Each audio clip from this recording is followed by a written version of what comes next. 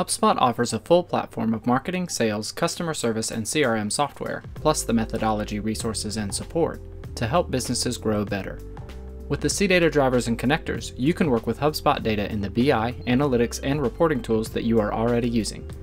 In this video, we walk through using the CData Tableau Connector for HubSpot in Tableau to create a simple visualization of HubSpot data. Start by opening Tableau and click More under Connect to a Service. Select HubSpot by CData and ensure that the Initiate OAuth property is set to Get and Refresh. This will configure the connector to manage the OAuth flow, including refreshing expiring or expired tokens. When you initially connect, you will need to authenticate with your HubSpot credentials and select a HubSpot account to work with.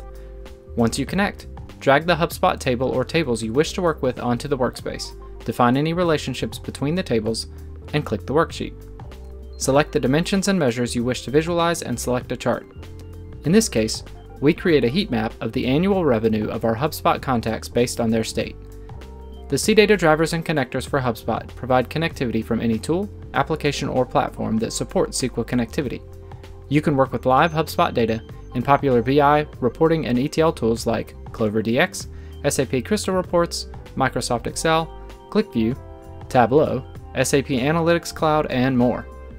And not only do you get access from third-party tools and platforms, but also from custom applications.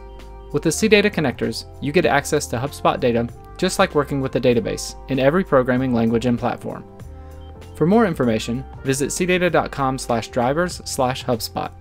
Download a free 30-day trial of any of our connectivity solutions and see the CData difference for yourself.